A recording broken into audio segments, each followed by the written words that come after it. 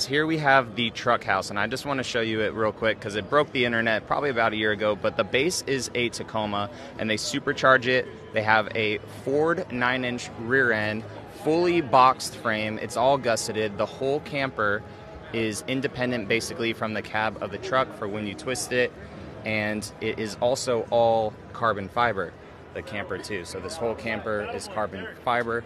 Going on into the inside, you have a wet bath, a pass-through to get into the Tacoma, bed up top, solar panels on the roof.